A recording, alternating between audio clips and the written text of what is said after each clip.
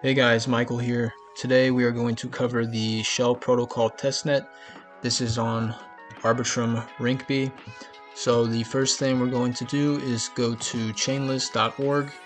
You're going to connect your MetaMask up here, click on Testnets, and then search Arbitrum. And then you'll just add Arbitrum Rinkeby to your MetaMask wallet. So after we do that, we're going to go to the Rinkeby faucet, and I will link it below. And then you're just going to paste your MetaMask wallet address and this bar right here. So click this. Alright, so now when we look at the Rinkeby test network in our wallet, we should have 0.1 ETH. So the next thing we're going to do is go to the Arbitrum Bridge, and we're going to bridge that ETH over to Rinkeby Arbitrum. So we're going to do 0.09 and deposit and move funds and confirm. Alright, so after we bridge that ETH, we should be able to see it in Arbitrum Rinkeby. So we're going to switch networks now from Rinkeby to Arbitrum Rinkeby, and there it is. So now we're going to go to the Shell Testnet, and I will link this below, and we're just going to connect our wallet.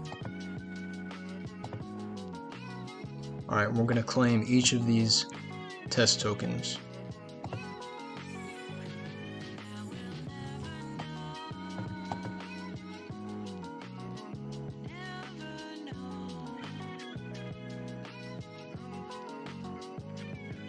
Alright, so after we claim each of those tokens, we will come to the trade section, and we're going to provide some liquidity.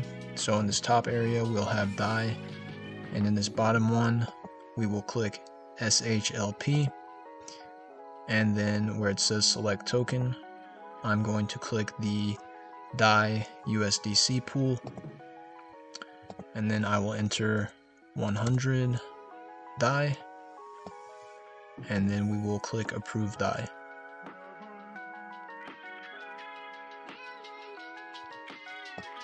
And confirm,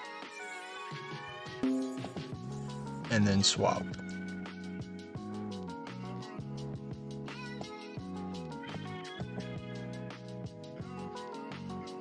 Alright, so after we enter that liquidity, what we're going to do is withdraw some of it. So we'll come up here, we'll click the top box, and we'll choose SHLP, and then you will select DAI USDC, and then you will select DAI, and we'll do 50 and swap.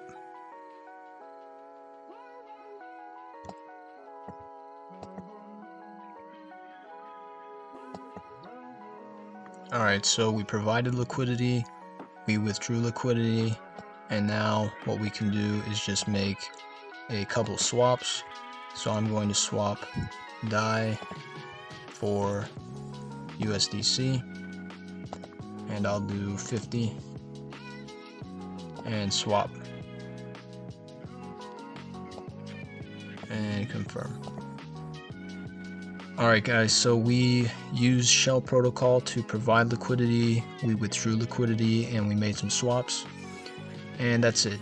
So we don't know if there will be rewards, but who knows, maybe Arbitrum will look at those who use their testnets, and maybe there will be some type of reward included in their airdrop. So we don't know, but we covered it, it was easy.